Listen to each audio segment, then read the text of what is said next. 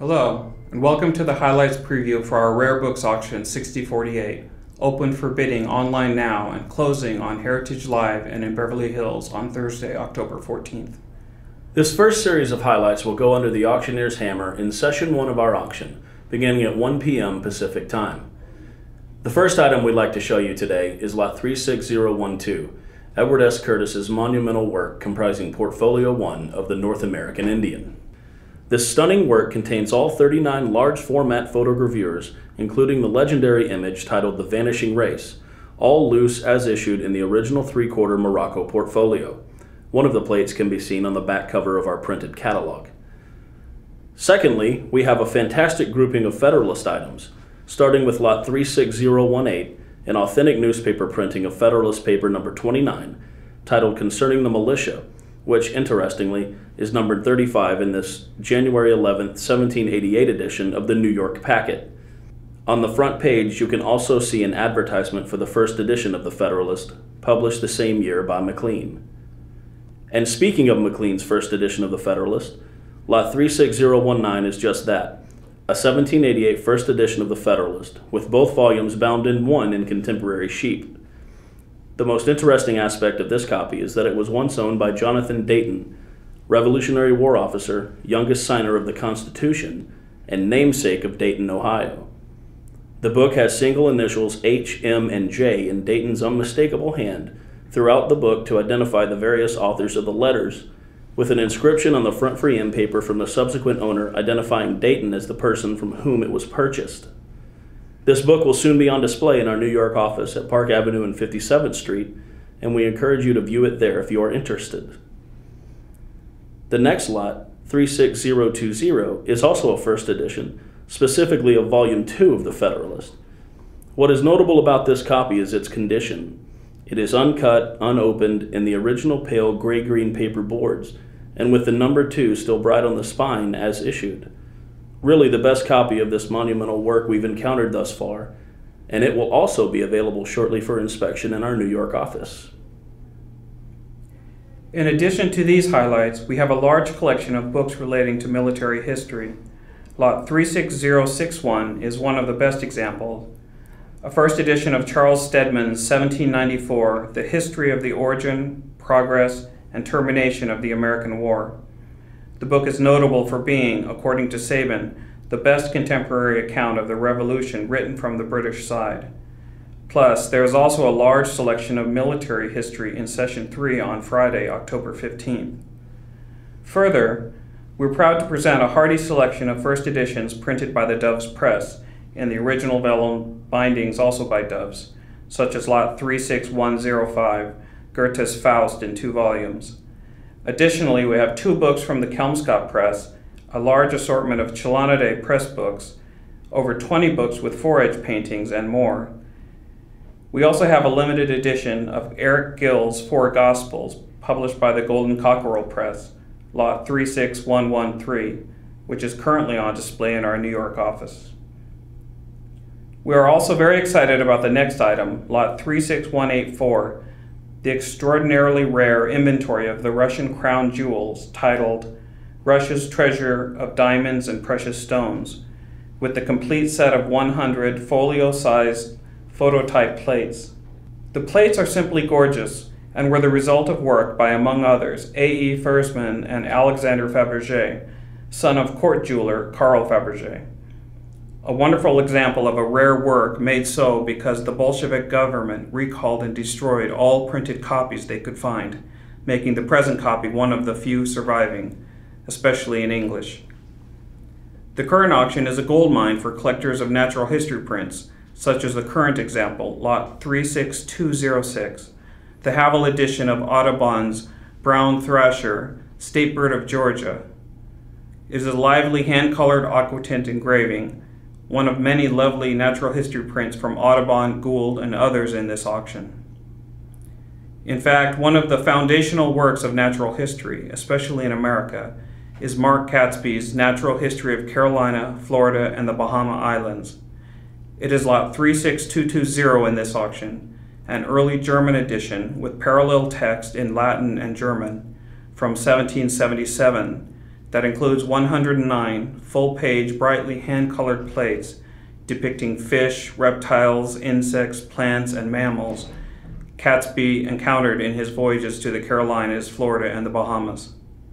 Hunt called this work most famous color plate book of American plant and animal life and a fundamental and original work for the study of American species.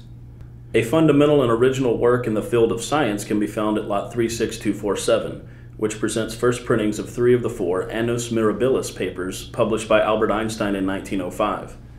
The 4th paper is offered separately as Lot 36248. The 3 papers in Lot 36247 comprise Einstein's work on the photoelectric effect, the kinetic theory of heat, and the great physicist's first statement on the special theory of relativity.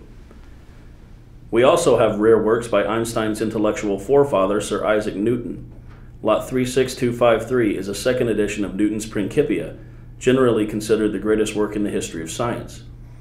The present copy was published in 1713, the second edition after the 1687 first edition, and the first published by Newton's University, Cambridge. In it, Newton published a second preface and included significant additions, especially the chapters concerning lunar and comet theory. The last highlight from our first session is a 3-volume first edition of Richard F. Burton's personal narrative of a pilgrimage to El Medina and Mecca, published in London in 1855 and 1856. It is Lot 36270 and includes folding lithographic plans, lithographic frontispieces, and numerous tinted lithographic plates. This is one in a nearly complete run of Burton first editions to be found in this auction. Now, the following lots will sell in Session 2 of our auction, beginning at 5 p.m. Pacific Time, Thursday, October 14th. We have an amazing assortment of children's and illustrated books in this auction, a good number from the estate of John McLaughlin, including Lot 36327, a signed limited edition of Robert Louis Stevenson's Treasure Island. This is number 29 of only 50 copies signed by the illustrator Edmund Duloc, and one of the rarer limited editions from this illustrator. Chief among this offering of signed limited editions of illustrated classics is Lot 36354, Kai Nielsen's East of the Sun, West of the Moon in the original vellum binding. It is number 46 of 500 edition deluxe copies signed by Nielsen, and rare in the original binding. One of the plates from this title can be seen on the front cover of our printed catalog. For unique items from legendary illustrator Arthur Rackham, look no further than lots 36379 and 36382. Both of these lots have an original Rackham drawing inside. In lot 36379, a signed limited edition of the Inglesby Legends, Rackham has drawn a scene from The Brothers of Birchington, one of the stories in the book, with 2 large detailed figures and a background in color. In lot 36382, a signed limited edition of James Stephen's Irish Fairy Tales, Rackham has drawn an ink and watercolor caricature of himself in traditional Irish dress with a clay pipe and shillelagh, conversing with an enwrapped crow perched on a tree branch. Both original drawings are signed by Rackham at the bottom right. In addition to the fine illustrated books in this auction, we also have a marvelous selection of first editions of major literary works. Headlining the literature section is a selection of all 6 major works offered individually by beloved English author Jane Austen, all bound in full light brown crushed Levant Morocco by Riviere & Son. The book we have here is Lot 36473, a first edition of perhaps Austen's most cherished work, Pride and Prejudice, published by T. Edgerton in 1813. Also among the Austen first editions in this auction is Sense and Sensibility, Lot 36474, currently on display in our New York office at Park and 57th.